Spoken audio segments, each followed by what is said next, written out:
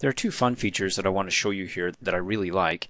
It's the watch and then also the evaluate formulas. First of all, I want to show you the watch window, and it's used to watch a cell while you're in another part of your worksheet or workbook. For example, I've got my 5-year loan amortized. In other words, I want to know how much interest I pay, the total interest, which if I scroll down to the bottom, down below, if I come up here and start messing with the numbers like the number of months. If I type in a number like 24, it'll update the monthly payments, but also update the total interest paid. But then I have to scroll down, scroll back up, type in another number, scroll down to see the total interest, and that gets annoying. Instead, I'm going to go ahead and use the watch window, which can be found up here on the Formulas tab.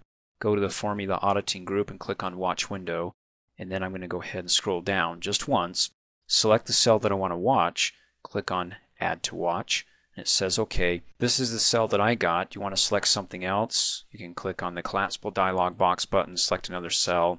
I'm fine with it, so let me hit enter to pop it back open, click add. And you can add a lot of cells here. This is just one. And it shows you when I click and drag in between the two column headers, you see how my pointer turns into arrows pointing in opposite directions.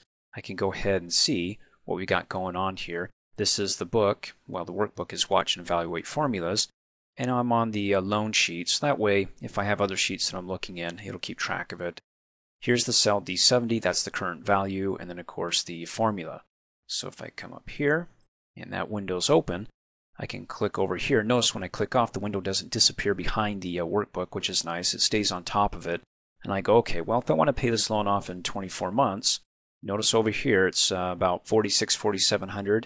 When I type in a new value, it changes it, lowers the total payment and interest to $3,100 approximately. So that way I don't have to scroll back and forth. I can stay one part of the workbook, make my changes that affects, well, in this case, the bottom part of this database that I don't have to scroll to. So pretty cool. When I'm done, I can select it and delete my watch. That's simple. Next, I want to show you the Evaluate Formulas feature. It's used to evaluate complex nested formulas one step at a time. For example, I've got my formula here. You can see it up in the formula bar. It's kind of complex. It's not nested, but it's the payment function. You have the cell divided by the total months in a year, which is 12, and that's going to be the interest rate here, which is D4. And then you have D5, which is part of the formula, the total months and interest, and then we have the total principal amount, D3. So what I'm going to do is I'm going to come back up here on the Formulas tab to the Formula Auditing group and click on Evaluate Formula.